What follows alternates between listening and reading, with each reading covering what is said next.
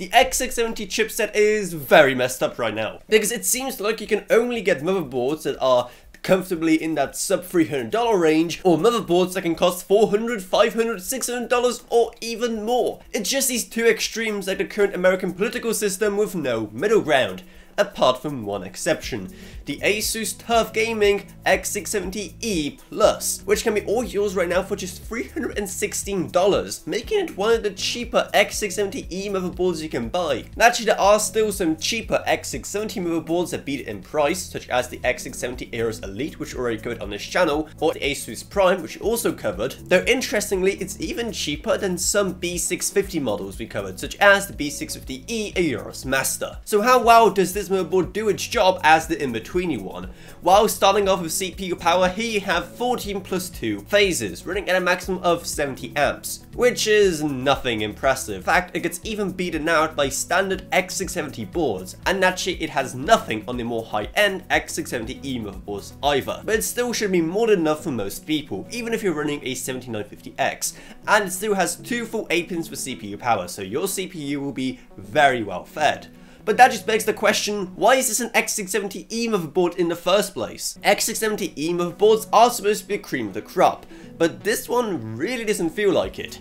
But it looks like ASUS actually realized how dumb this naming strategy that AMD came up with actually is, seeing how they don't even really make that many X670 non-E motherboards. And it looks like they tried to simplify stuff by making everything X670E, which has the added benefit of this motherboard having all the extra features that you would expect from X670E, such as a primary 16x Gen 5 slot for your graphics card. Add to that another physical 16x but actually 4x slot at the bottom of the board, and ooh, look at that! An actual 4x slot. A PCIe slot that is actually very close to extinction right now, but it's still very useful, a lot of cards still running it. And in addition to that, you get a plethora of M.2 storage options, seeing how you have a primary PC Gen 5 slot, 2 additional Gen 4 slots, and an additional slot that only does Gen 3. So that is all very, very good stuff.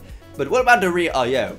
Well, here things get very interesting, because you have a whopping 8 USB Type-A ports in total, which sure definitely doesn't dethrone the USB Type-A king that is Gigabyte, but it still should be more than enough for most normal people. And what makes it even better is the fact that none of them are USB Gen 2, they are all lightning fast Gen 3 ports or better. Though I still kind of wish they added just 2 more USB Gen 2 ports for 10 total, with 1 for your mouse and 1 for your keyboard. But instead they figured that that space would be better used for an ASUS TUF logo, which you can't even see because it's at the back of the PC. And if that's not enough connectivity, you also get 2 USB Type-C ports at the back, one 10 gigabit and another 20 gigabit.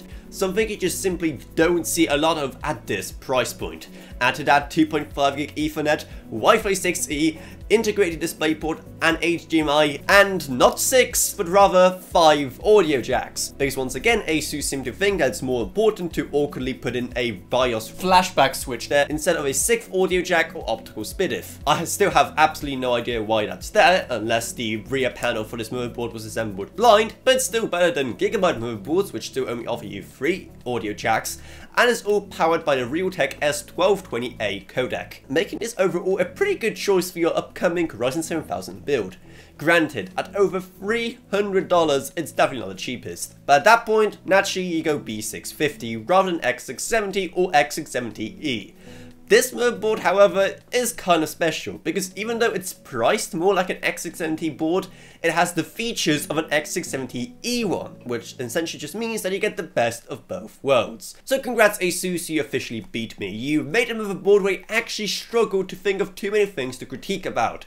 Let me know what address I should send your gold star sticker to. And if you want to get this motherboard yourself, then make sure to use our Amazon links down in the video description below, because that way you don't pay anything extra while we get some money back, so we can reinvest it in this channel to hopefully make it a bit less, well, amateurish. And speaking of making it less amateurish, if you want to help support the tech journalism we do here, then make sure to check out our Patreon, because even a single $1 a month truly goes a long way, while you get awesome perks as well.